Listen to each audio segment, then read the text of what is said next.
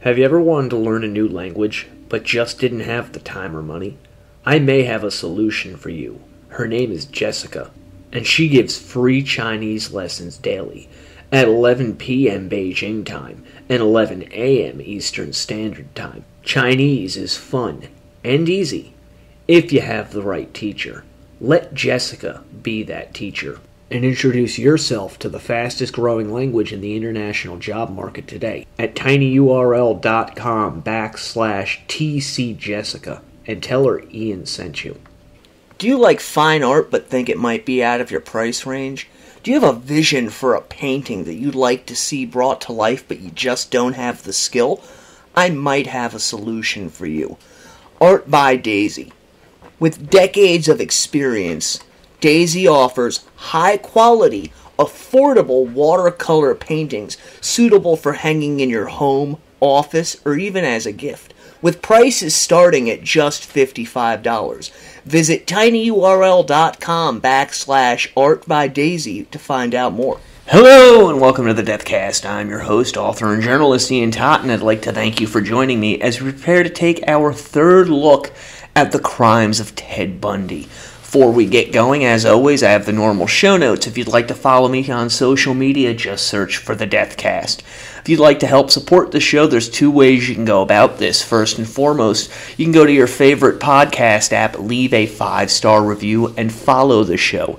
You can also go to tinyurl.com/dcast Patreon, where for as little as $1.99 a month, you can get access to early ad-free shows just like this one, as well as exclusive episodes covering a variety of different cases you won't hear in the free feed, just like my friends Channel and Anthony have done. Alright, now that all of that's out of the way, find yourself a nice comfy chair, kick back and relax. I've got my coffee, I've got my cigarettes. Let's go into the crypt. When we left off last week, we had been discussing the final known murders that Ted Bundy committed in Washington. That was the double homicide that took place in the state park. And I say that because Bundy was really an enigma in that he did not like talking about some of his murders. Others he would speak about, while many others he just simply ignored as though they did not exist, would refuse to answer questions, or would lay the blame off on someone else. This goes for suspected murders, but also for murders that it has been confirmed that he did in fact commit.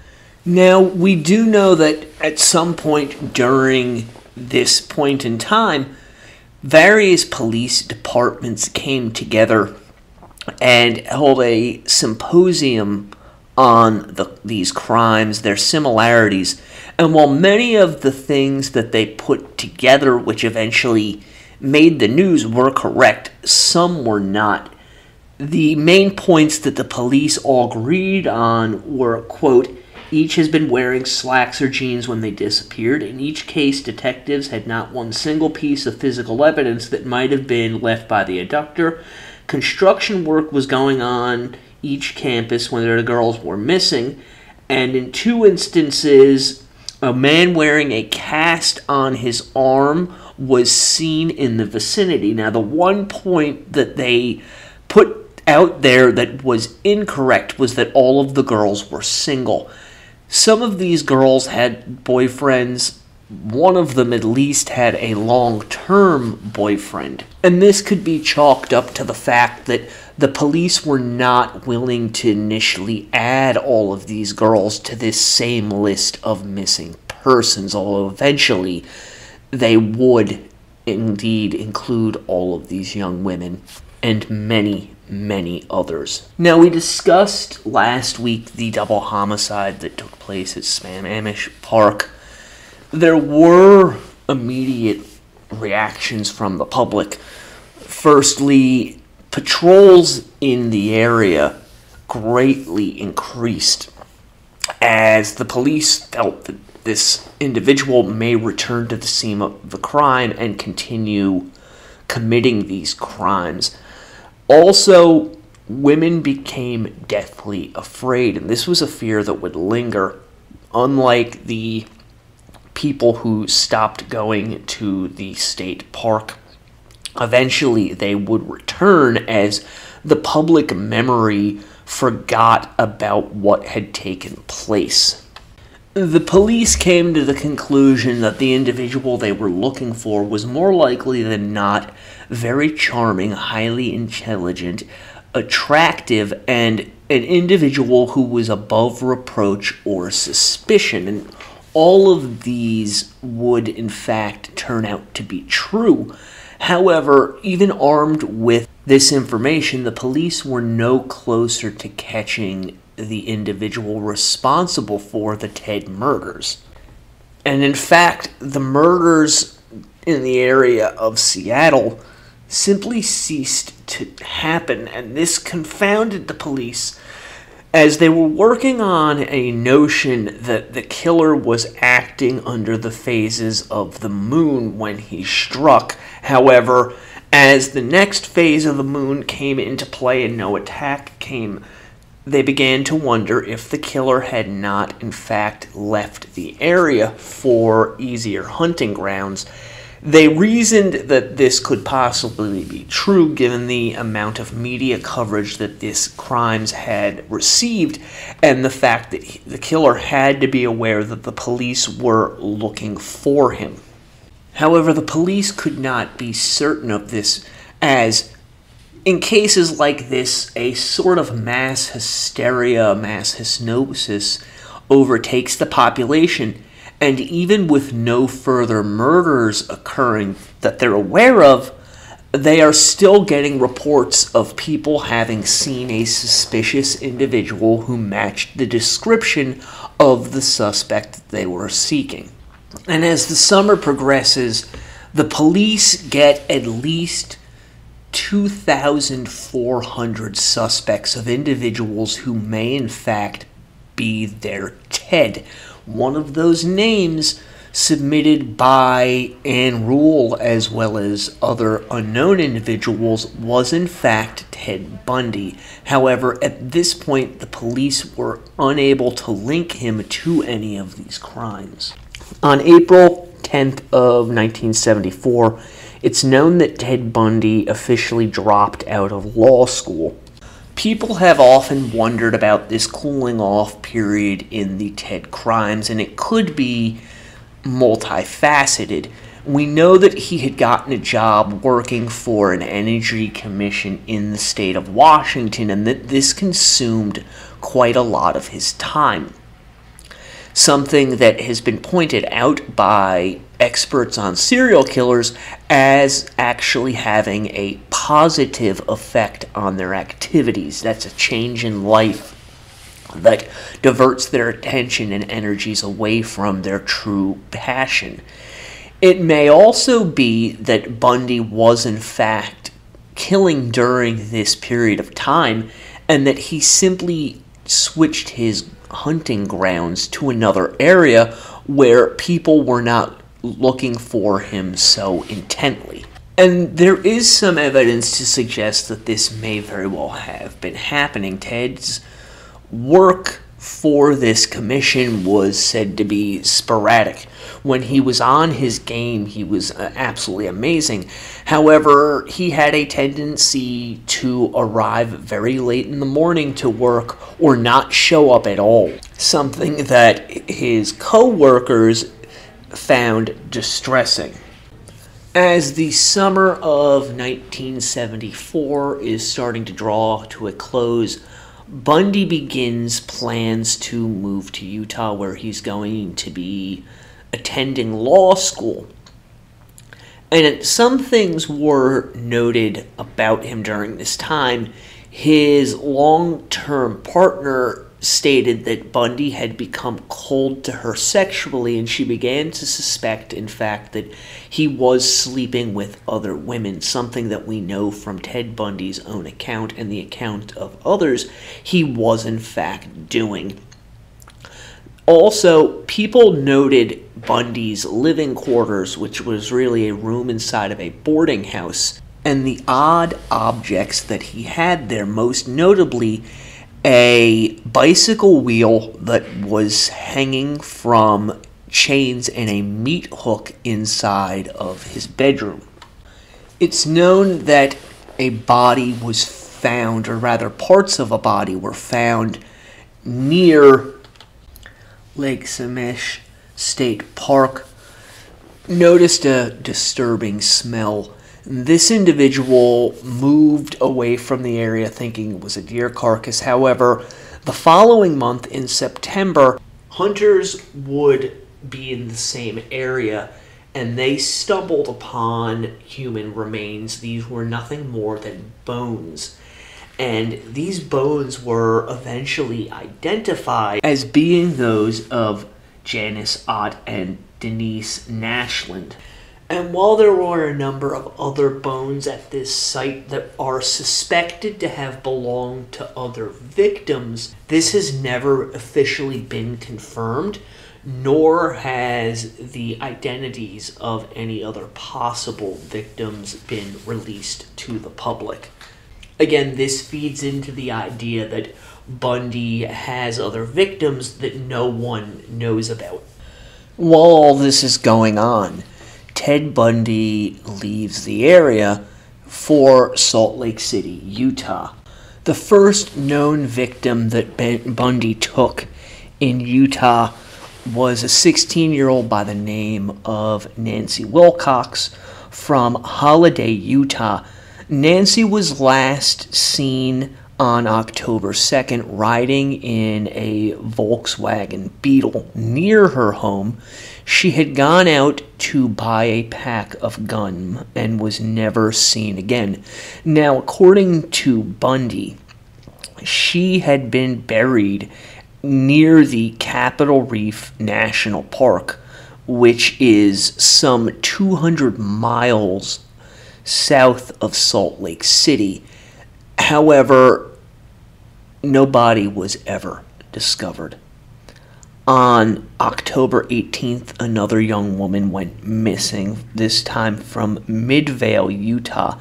This was 17-year-old Melissa Ann Smith. Melissa was the daughter of the local chief of police. Physically, she matched the description of many of Ted's other known victims. On the night of October 18th, Melissa had plans to go to a friend's house where there was going to be some sort of party or sleepover. However, she was unable to get this friend on the phone, so instead Melissa headed to a local pizza parlor where she was to meet up with a friend who was going through a rocky point in a relationship with her boyfriend. Melissa and this friend were at the restaurant until roughly 10 that evening. Melissa planned to return home and get her clothing to go over to this sleepover. Melissa was not seen again. However, her body ends up being found on October 26th. Now, this is the first victim of Bundy's who is found quickly. Melissa's naked body was found on a hillside in Summit Park, with her head having been savagely beaten, and it was later determined by the pathologist that more likely than not, Melissa's head had been bashed with a crowbar, and her body was covered with numerous bruises that it was determined had occurred prior to her death. She had also been strangled with a ligature, and it was later determined that Melissa had been raped and sodomized. And at this point, I'm going to point out that Bundy's cooling off periods are growing less and less as the mania that drives him really starts to become all-consuming.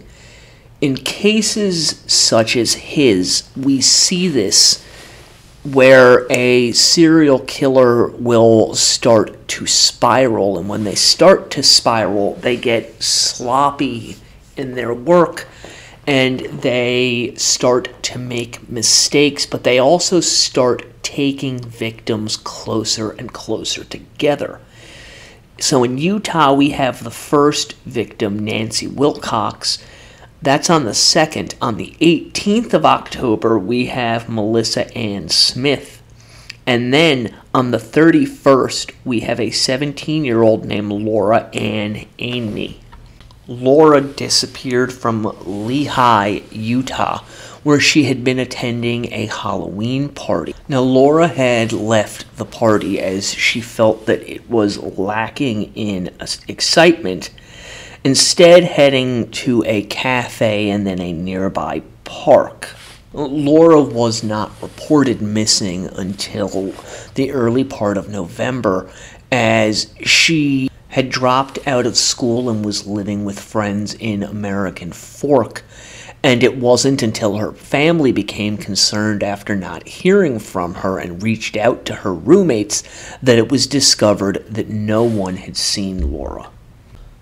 Laura's body is going to end up being found in the American Fork Canyon on November 27th, which was Thanksgiving Day, lying beside a river. She was naked, her body savagely beaten, particularly the head and face, and it was apparent that Laura had been sexually assaulted. She had also been strangled. Back in Washington, Bundy's long-term girlfriend is being confronted by one of her friends who had suggested earlier that Ted Bundy may in fact be the Ted the police are looking for. Now, this friend grew up in Utah and had in fact been visiting during this period of time, had seen these newspaper articles and brought them back with her to Washington, where she confronted Bundy's girlfriend with the similarities not only in the cases but in the physical description of the girls who had gone missing. And because of this, Ted's girlfriend does in fact contact the police, putting Ted's name yet again within their radar. However, there's just not enough information and too many other suspects for the police to be able to track down Bundy and question him. But Bundy is unaware of all of this, as he is still out on the prowl, and this is Bundy's very first major misstep. On November 8th, he encounters a young woman by the name of Carol DeRonch, who is at the Fashion Place shopping mall in Murray, Utah. Now, Carol had gone there to go shopping and encountered Ted Bundy, who informed her he was an undercover officer investigating break-ins in cars, and that her car had been broken into. However, he needed her to come with him to verify that it was in fact Carol's vehicle. And Bundy had changed his physical appearance slightly. At this point, he had grown out a mustache, and he seemed so matter-of-fact and self-assured that Carol didn't stop to ponder a number of questions. How this man had known the car belonged to her, how in fact he had found her in the crowded mall to begin with, and why he was not in uniform and did not possess a badge. Carol simply assumed that he was as he presented himself, and she would later state that as they got outside, she felt some apprehension over the situation. However, the man was so in control, she decided to follow him anyways. It's known that Carol asked to see the man's identification, and in return, he laughed at her. And they continued on, coming to Carol's car, which she opened and stated that everything was still there. Bundy is known to have told her that his partner had probably already gone back to the station, and it would be a good idea for the two of them to go there as well, as if his partner had a suspect in custody, Carol may in fact be able to identify the man. So Carol Durange agrees to go with the man. They walk to another building where he knocks on the door numerous times and no one responds.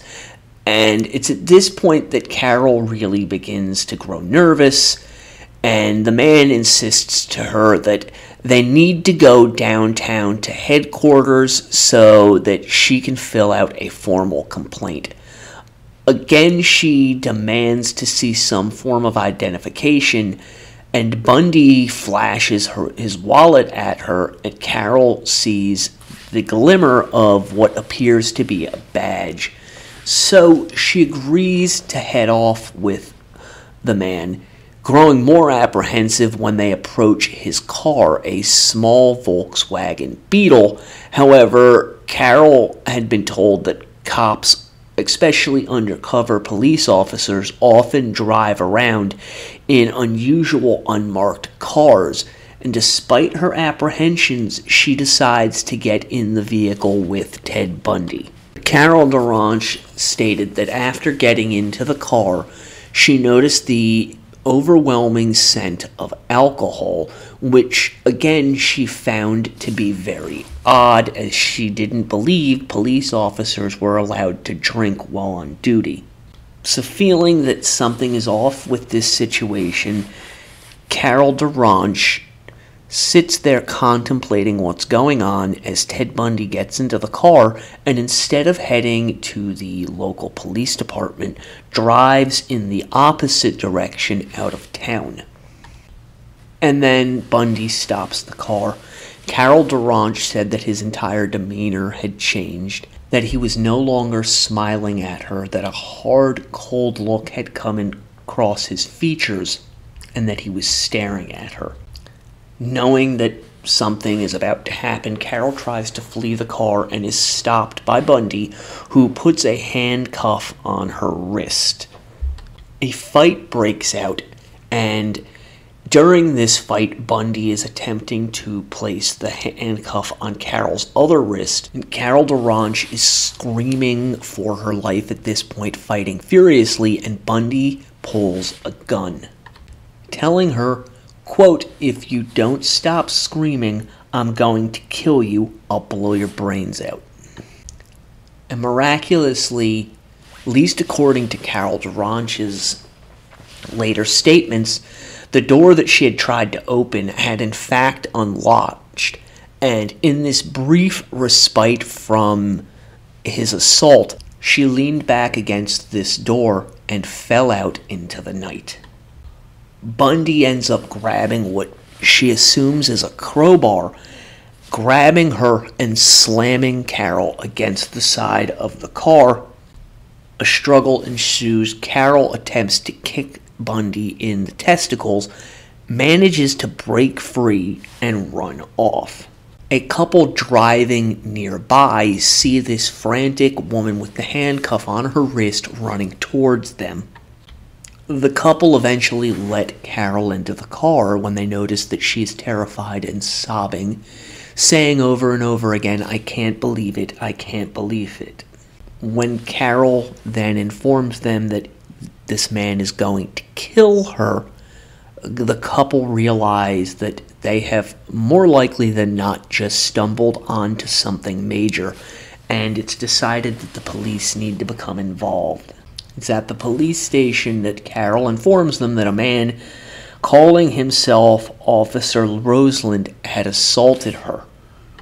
Officers go to the site of the attack and find nothing except for one shoe, which Carol Durange has left behind. From this attack, officers get a number of things. A good description of the would-be murderer, a description of his vehicle, the weapons that were used, but they also get blood from this man, as Carol Durange finds blood on her jacket lining, and it's determined that it is blood type O. However, there is so little of it at this point in time that with the limited DNA processing that they had, they were unable to determine whether it was O positive or O negative. What happens next gives us further evidence to the idea that Ted Bundy was, in fact, by this point, spiraling.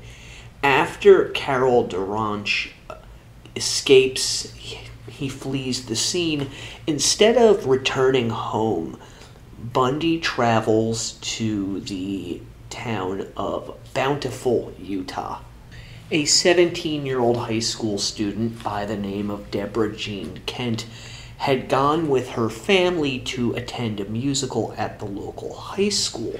It's known that the head of the drama department, a young woman within the age range of Bundy's preferred victims, was approached by a stranger wearing a sport coat, slacks, patent leather shoes, and sporting a mustache, and that this man asked if she would accompany him to the parking lot to help identify the car. The woman, who was extremely busy at this point as she prepared to send her students out to perform this play, politely declined the man's request and continued on with her duties. However, the man continued to pester her for a few moments, and she would later state that the man stared at her in a way that she found unsettling. However, as she was in the midst of all of this chaos, she could not do anything about him at the moment. Bundy continued to pester her before the woman mentioned her husband, and then it appears that he left her alone. During intermission, several people saw Bundy in the back of the auditorium as though restless. So Debbie Kent, at some point during the play, lets her parents know that she's going to go pick her brother up from the roller skating rink and that she'll be back to get them when the play concludes. Later, residents would tell the police that at some point between 10:30 and 11 o'clock that night, they heard two loud, piercing screams that appeared to be coming from the high school parking lot. Some of the witnesses stated that the cries were so distressing, they had actually walked out of their homes to see if they could see what was going on, although there was nothing for them to see. Debbie's brother ends up stranded at the bowling alley as his sister never arrives, while her parents exit the play to find not only is their car still in the parking lot, but there is no sign of Debbie or their youngest child. And eventually, they realize that something is gravely wrong when by midnight, Debbie has not appeared, and they contact the Bountiful Police Department explaining the situation to them. And it's from all of this that officers learn of the strange, handsome man with the mustache, the cries that the neighbors had ear-witnessed, and after extensive searching, the police made one small discovery, and that is a handcuff key which was found near one of the exterior doors to the school leading out to the parking lot. Obviously, this sets off alarm bells in the officers' minds. This leads the officers to head to the Murray Police Department and try the key in the pair of handcuffs that had been on Carol Duranch's wrists. And unsurprisingly, the key fits and opens the cuffs. A lot of people came forward to claim having seen things on that night. One of the most startling was a parent who claimed they had arrived at the school around 10:30 on the night of November 10th and had seen a light-colored VW Bug racing from the parking lot. On a personal note for Ted Bundy, his first year in law school was going terribly. And this can in hindsight, be linked directly to the murders that were taking place in Utah, as any ideas that Bundy had once had of pursuing a career in either politics or in law were really gone by this point. He existed simply to prey on young women, and because of this, it was an all-consuming thing for him, and the mask of normalcy is really starting to slip from him at this point. In December of 1974, there was a national conference of law enforcement professionals held in Las Vegas.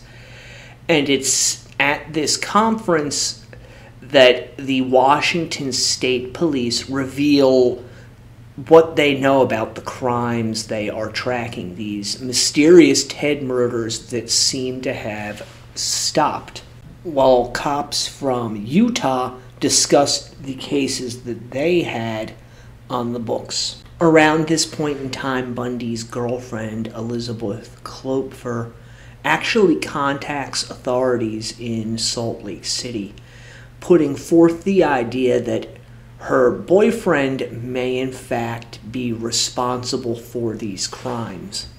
As had happened in Washington, Bundy's name was added to a massive list of suspects. It's known that Bundy returned to Seattle at some point around Christmas, and that he and Elizabeth spoke briefly of marriage. It appears that Bundy went into a cooling-off period after the attempted abduction and murder of Carol Durantia and the successful murder of Deborah Jean Kent, who, it should be pointed out, was never fully recovered, although Bundy did inform the police many, many years later that he had left her near Fairview, Utah, which was roughly 100 miles south of Bountiful. A bone was discovered at this site and was later linked via DNA as belonging to Deborah Kent. And this was in 2015. This cooling off period is more likely than not a self-imposed one where the urge simply was not there, but more a situation where outside stressors kept Bundy from committing any further crimes. He had finals at school, and again, school already was not going well. He is struggling to maintain this persona that he has created. He is also traveling back to Washington to see Elizabeth. This dormant period would only last until January 12th of 1975. 23-year-old Karen Campbell was vacationing in Aspen, Colorado, from her home area of Farmington, Michigan. Karen was a registered nurse who was engaged to be married to a doctor who was also with her on this trip, as was this man's 2 children from a previous marriage. We know that her fiancé had planned to attend a medical symposium that was also taking place while they were in Aspen, and that they had checked in on January 11th, that there was some fight between the two of them over Karen wanting to get married as soon as possible and her fiancé being reluctant to do so, which is understandable given the fact that he had previously been married and was not exactly joyous over the prospect of undergoing all of that again. However, it does not seem that this was a major fight, more of a lover's tiff. We also know that Karen was suffering from the flu on the day that they checked into the hotel. On January 12th, the couple, along with the doctor's children, attended a dinner with mutual friends, after which they returned to the lounge in their hotel, where they planned to just kind of hang out and enjoy one another's company, with her fiance reading a paper and Karen remembering that she had a brand new magazine in their suite, leaving to get that at some point after they had arrived. Here's what we know. A number of doctors who were familiar with Karen saw her get off the elevator. These same doctors apparently spoke to her briefly as she made her way to room 210. We also know that some period of time passed before her fiancé finished reading the newspaper, realized that Karen was not with them any longer. Leaving his children in the lounge, this man returns to their room and knocks, expecting Karen, who had the only key to the suite, to answer. However, she did not, and this, of course, makes the man become concerned. Thinking that his fiancée may have gotten sicker, the man goes down to the front desk to request help gaining access to their room. Upon being let into the room, the man noticed two things. Karen's purse was not inside the room, but the magazine she had gone up to get was.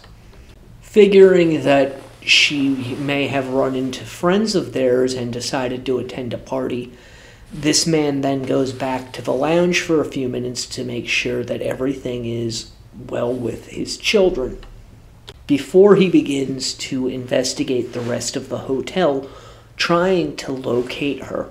Obviously, you can see where this is going. Karen is nowhere to be found, and he eventually contacts the Aspen police to report her as missing. This is somewhere after 10 p.m. Police end up broadcasting a description of Karen across the radios of officers in the area, describing her as 23 years old, 5 feet 4 inches tall, with brown shoulder-length hair, wearing jeans and a woolly jacket. Now, officers encountered numerous women that evening matching this description. Unfortunately, none of them turned out to be Karen. The next day, the police continue their search, this time focusing on the hotel, and it's during this search that they learn the last time Karen Campbell had been seen was when she exited the elevator and had her brief conversation with the group of doctors. Distraught over this, her fiancé and his children returned to Michigan. On February 18th, a man working along the Owl Creek Road, just a few miles from the hotel, noticed birds circling in the air. Figuring that an animal had died nearby, he went to investigate, only to discover the naked body of Karen Campbell. She was badly beaten, there were stab wounds, and the snow around her body was stained a dark red with her blood. Officers noted that there had been a fair amount of animal predation and that it was apparent she had been sexually assaulted. Although this could not be conclusively proven, as there was no visible traces of semen or of violent sexual intercourse due to animal predation. On March 1st, 1975, two college students were out working on a forestry project at a place called Taylor Mountain when they made a rather disturbing discovery, that of skeletonized human remains. Now, Taylor Mountain is off of Highway 18 and is in between Auburn and North Bend, Washington. It is also roughly 10 miles from the site where bodies had been discovered earlier. Now, these two students were working on this kind of mini mountain when they discovered a human skull, which would later be determined to belong to Brenda Ball, who was the young girl leaving the tavern last seen speaking with the well-dressed, handsome young man with his arm in a sling. No other bones pertaining to Brenda were discovered. However, multiple fractures were present on her skull. On March 3rd, officers made another discovery, that of a second human skull. This one was estimated to be about 100 feet away from where Brenda's had been found. This skull was later determined to belong to Susan Rancourt. Another skull found was that of Roberta Parks. Linda Ann Healy was also discovered at this site, although only her lower mandible was able to be used in order to confirm her identity. Now, all of these skulls bore similar fractures, indicating to the officers that there had been some form of blunt force trauma. The discovery of these skulls really fired up the imaginations of people living in the state of Washington, making some speculate that a satanic cult or witchcraft coven was involved in these crimes. Police really didn't delve too deeply into any of these flights of fancy.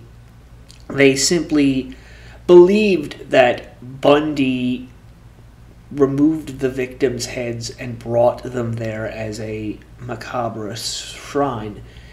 Now, Bundy would later state that the victims' entire bodies were brought up to Taylor Mountain, and that he would go back often and have necrophilic sex with the victims' bodies, but that he would also destroy their bodies even further.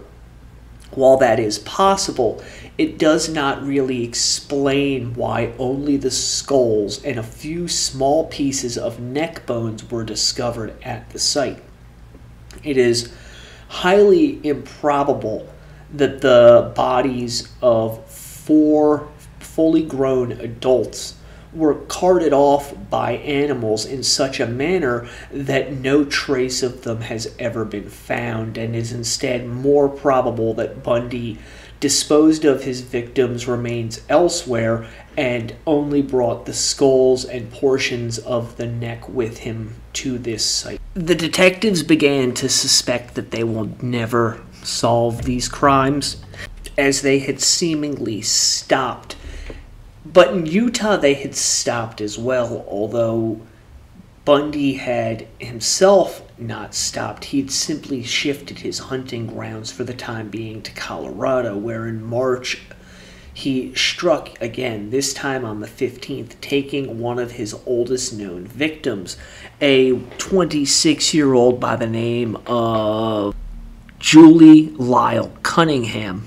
Julie lived in Vail, sharing an apartment with a friend of hers and working as a clerk in a sporting goods store.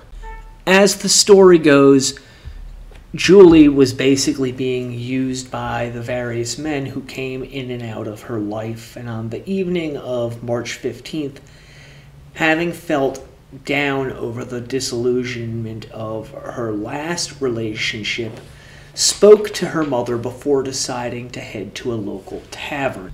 Julie never arrived at the bar, and when her roommate, who had been at the tavern, came home hours later, she was surprised to discover that all of Julie's possessions were still in the house, except for the clothing that she had worn when she left. Julie's body was never found. On April 6th, 24-year-old Denise Lynn Oliverson left her home in Grand Junction, Colorado, intending to bike over to her parents' house. Now, Denise was married and had just had an argument with her husband, so she was going over to her parents' house, planning on winding down and, expressing to them just what the nature of the issue was between her and her husband. However, Denise never arrived. Her parents had had no idea what Denise was on her way over, and her husband assumed that she was still angry with him, and because of this, it wasn't until Monday that anyone began looking for Denise after he called the parents' home trying to discover her location, only to be told that she had never been there.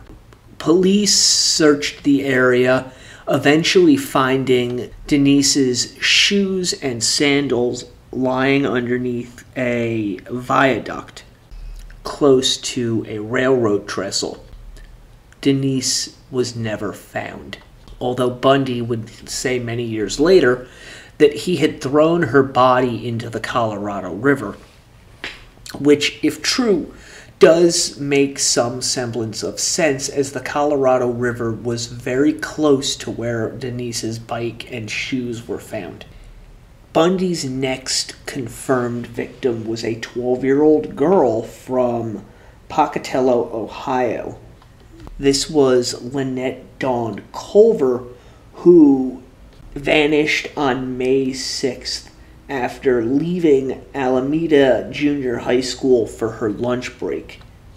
As with the previous victims, no sign of Lynette Culver has ever been found. For those who are familiar with Bundy, you probably hear me skipping over a few cases at this point, and there is reason for that. Those victims cannot be confirmed as having been the targets of Ted Bundy, and because of that, they're going to get their own episode separate to the episodes where we discuss his known verifiable victims.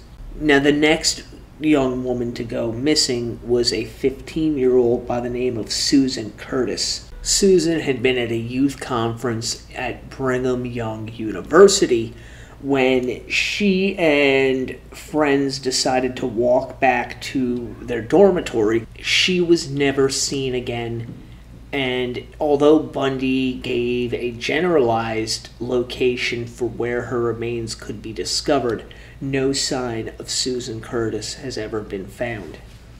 We can really see the spiraling of Bundy during this point in time, as for the majority of his murders, he has had a very established pattern and routine. The routine being that he pretends to be something that he is not in order to gain these women's trust, or at least get them to put down their defenses. His age range has remained fairly consistent up until these last few murders. That age range is roughly 17 to 22, 23 years old, but as his compulsion to take lives takes firmer and firmer control of him, he now is just looking for any victim that is readily available for him to target. And because of this, and the fact that Bundy is now feeling nearly invincible in his ability to get away with these crimes, he is becoming more and more daring with the things that he is prepared to do in order to obtain victims, but also in his capturing of them, going outside of his normal established pattern of these older women and going after children, forgetting the fact that it is much more likely for a child to be reported as having gone missing or abducted than it is for a 22 or a 23-year-old to be reported as such. Because of this, he's kind of got blinders on as to what is really going on. And this is going to cause Bundy to come to the notice of the police. It's known that during this period of time, Bundy continued to keep up this masquerade of normalcy, bringing friends of his from Washington out to visit, and in one memorable encounter, bringing them all to a gay nightclub, which seems to have shocked the entire group. Bundy is known to have returned to Washington during this period of time, taking time off from his job as a security guard to help his old landlords and also to visit with Elizabeth, who later stated that they made plans during this visit not only for her to go to Utah to be with him, but also to marry at somewhere around the Christmas season of 1975. Bundy himself has said that during this period of time, he noted that his drinking was becoming habitually worse, and more often he found himself heavily intoxicated out and about looking for women to prey upon. This is not unusual to see among killers of this type. They have a chemical dependency oftentimes, and you can lay it on whatever it is that you want to.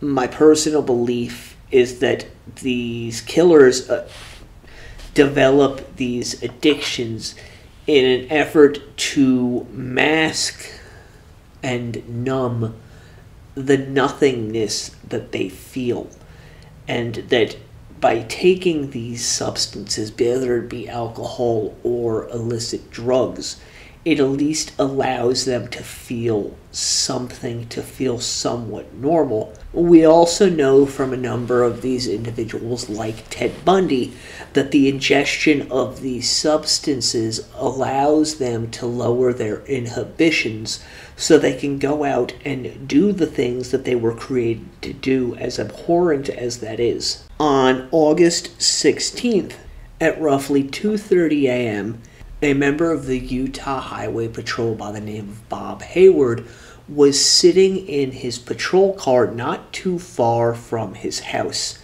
when he saw a light-colored Volkswagen Bug drive by. Hayward later stated that there was something about this vehicle that made the hair on the back of his neck stand up, as Hayward was very familiar with this area. Again, he lived right nearby and knew the majority of the people who lived in the area, which was residential, but he also knew the cars that these people drove. And for whatever reason, Officer Hayward decides to check this vehicle out, pulling out behind it, turning on his high beams in order to see the license plate of the car, only for the vehicle to turn off its headlights and speed off. The officer gives chase. Eventually, the car pulls into an old gas station, and the driver of the vehicle steps out, walks to the rear of the car, smiles at the officer, and says, quote, "I guess I'm lost." There's a brief exchange where Bundy gives over his driver's license to the man, claiming to have been over to a nearby movie theater where he watched a film, The Towering Inferno, before becoming lost on his way home. The officer knew that this film was not playing at that particular theater, and again, that sixth sense that so many police officers had went off, and he realized that this man was lying to him for some reason. The officer is speaking with Bundy as more patrol officers come up.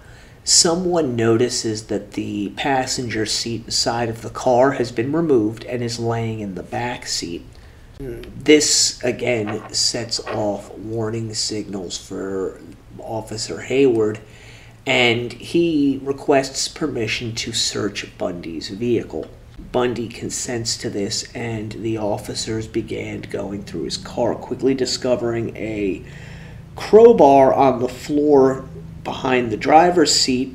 He also found a bag inside, and inside of this bag was a number of items that greatly distressed the officer: a ski mask, another crowbar, an ice pick, rope, and wire.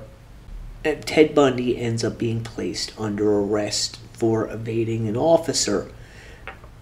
That's the outside charge. The real charge is now the officers are thinking he may in fact be have been out looking for homes to break into. Bundy later claimed that he did not give the officers permission to search his vehicle, and that they had in fact bullied him into allowing them to do this. And be that as it may, officers took a much harder look inside Bundy's vehicle. In addition to the items already mentioned inside of the bag, they also discovered a second mask made from a pair of pantyhose with eye holes ripped into the fabric, along with a pair of handcuffs. In the trunk of the car, they discovered large green plastic trash bags, and the officers start questioning Bundy about all of this stuff. He claims that it's just things that he found around his house. It's at this point that Bundy is informed that he is being arrested on suspicion of possessing burglary tools. Bundy ends up getting bail and released on personal recognizance, which means they don't believe he's a flight risk. It's this arrest that really is the beginning of the downfall of Ted Bundy. One of the officers working at the Salt Lake City Police Department is looking at the arrest records and notices the name of Ted Bundy. After thinking about it, he realizes that Ted Bundy is a name that has been mentioned to him before, as Bundy's girlfriend, Elizabeth, had contacted the Salt Lake City Police Department and stated that her fiancé, Ted Bundy, may be responsible for the crimes that were taking place in the state of Utah. And the officer looking through all of this is now really suspicious. He starts looking at the items inside of Bundy's car again and realized that they might not be looking at a burglary kit, but something much more sinister, which would later come to be termed by the FBI as a kill kit. The main item that disturbed the officer were the handcuffs, as this officer had been involved with the Carol Durantia investigation, and he reasoned that two men driving around in Volkswagen Bugs carrying handcuffs with them was a very slim to non-existent chance, and that he very probably had found the individual who had attempted to kidnap Carol. Bundy is arrested again on August 21st, again for possession of burglary tools. He gives reasonable explanations as to why he has a number of these items. The handcuffs, Bundy states that he had found them in a dumpster, and the pantyhose mask, he claims, was used for added protection underneath his ski mask when he was out skiing. The other items were simply things that, according to Bundy, everybody owned and most people kept inside of their cars.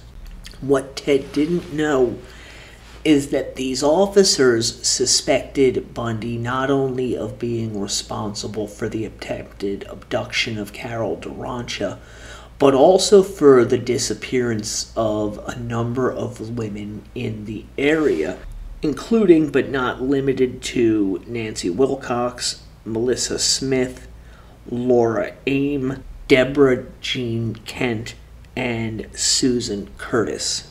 We are going to end the episode here for the week with Ted Bundy now firmly in the sights of law enforcement in Utah. I hope you have enjoyed this third look at the case. Until next time, the Deathcast is a co-production of Corpse Creek Publishing in association with Big Pond Podcasts. Stay morbid.